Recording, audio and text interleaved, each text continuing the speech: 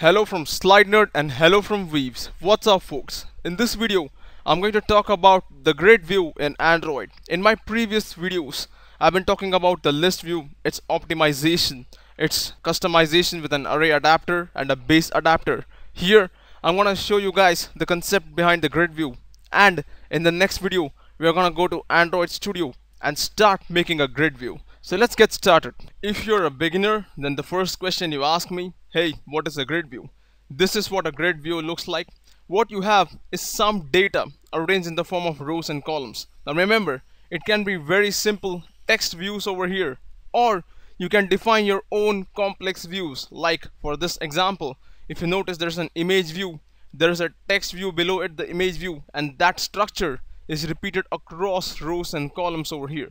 So a grid view is nothing but an adapter view that displays items in a two-dimensional scrollable grid. Now remember, if the number of items exceeds the screen space, then automatic scrolling is added for you guys. More results are generated and displayed. When the user clicks on one of the items, you can perform some action with the help of an on-item click listener.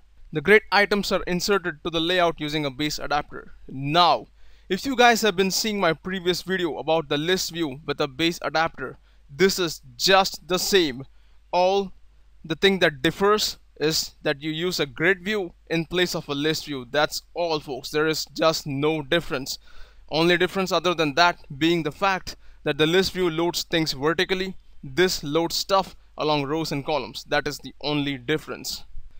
Alright, to give you a rough idea of how things look like, this is what the GridView structure is supposed to be like. It is from developer.android.com.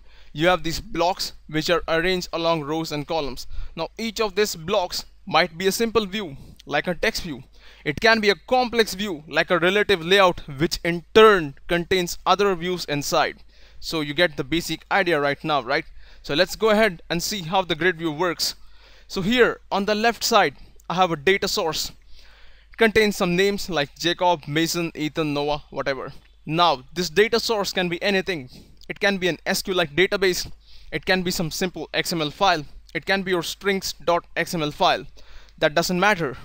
What matters is you have this base adapter. Now if you guys have seen my previous videos about the adapter, you remember that the adapter is something responsible for taking items from the data source, creating views out of those items and giving these view objects back to your compound views over here. So in my case, these items Jacob, Mason, Ethan, Noah, they are taken here. The base adapter probably puts them inside a simple text view.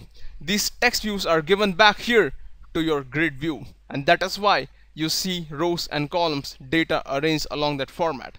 This is how the grid view works. Remember, the adapter is solely responsible for creating a view object, and you can control how this view object can be created.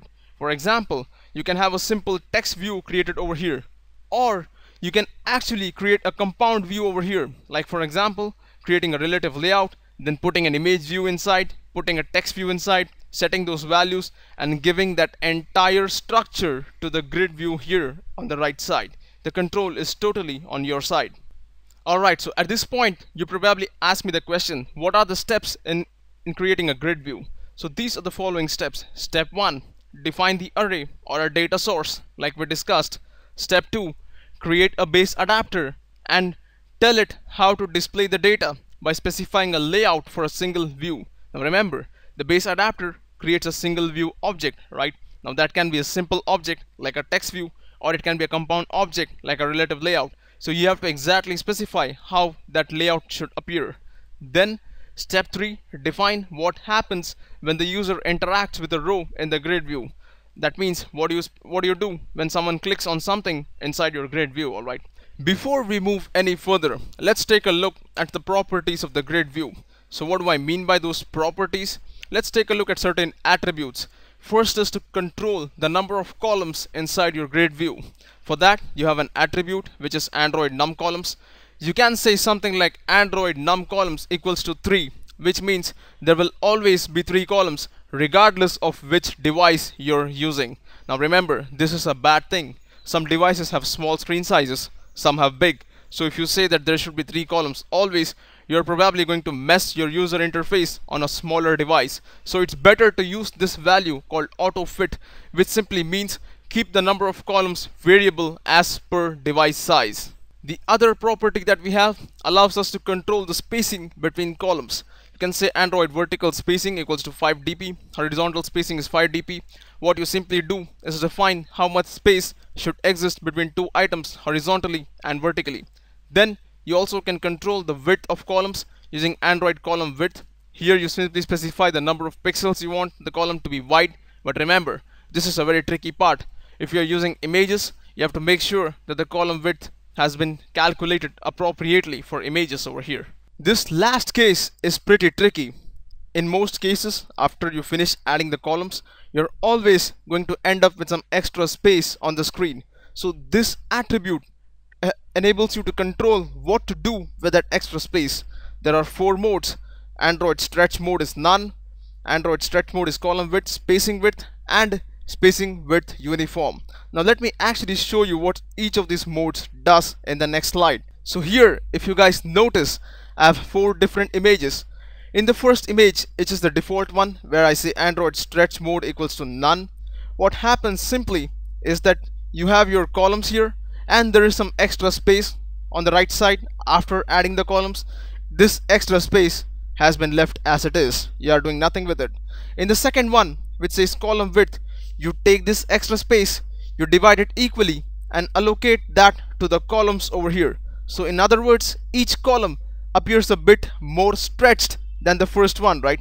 Then you have the third one, in which what you do is instead of dividing this extra space, giving it to the columns, you actually give it to the spaces in between the columns, and that means there were 2 spaces between the columns, and now those spaces are a bit more stretched, as you notice in this image compared to the first 2 images. And in the last one, which is Android stretch mode, is spacing width uniform. Instead of just taking the space, dividing it and giving it in between, what you do is you divide it equally on both sides, that is before the start and after the end of the column, and that is why it looks like this. You'll have 2 more over here and 2 more over here. In total there will be 6 rectangles in this case. So these are the 4 different stretch modes of your grid view. So in the next video, I'm gonna go inside Android Studio and I'm gonna show you guys how to make a simple grid view with a base adapter. If you like what you saw, please subscribe to my channel, comment, let me know your thoughts. I would love to hear from you guys. Thanks for watching. I'll catch you guys in the next vid. Have a nice day.